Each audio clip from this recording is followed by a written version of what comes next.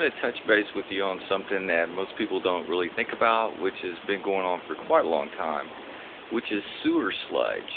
Yeah, the stuff that you flush down the pipes goes to a city collection place. They can't do anything with it. They are basically giving this stuff away because they have no room for it, right?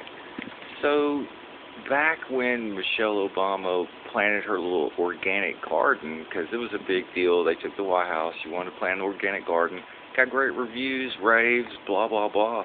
But did you know in about 2 months it was shut down by the National Park Service because it found to have too much lead in the soil?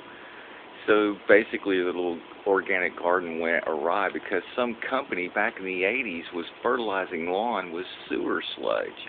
Now the city of San Francisco has been petitioned by a group, the Center for Food Safety, and they've petitioned the city to ban giving away the sewer sludge because in their studies they found that this stuff contains heavy metals, pharmaceuticals, PCBs, flame retardants, endocrine disruptors, and other toxic chemicals.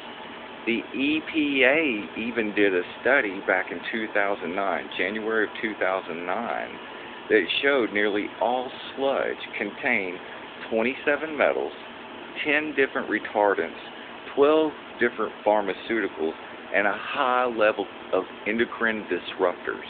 Now, I was out in the field one day talking to a guy, ran across him and said, hey, how would you like to go organic? And he said, oh, well, I'm using sewer sludge. I said, well, that's not organic. It has a lot of pharmaceuticals and other chemicals in it. He said, well, I don't care.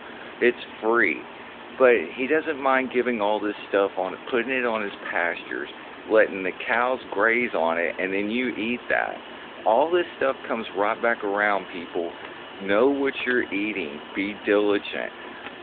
Boycott any kind of sewer sludge if you even hear about it. Thank you.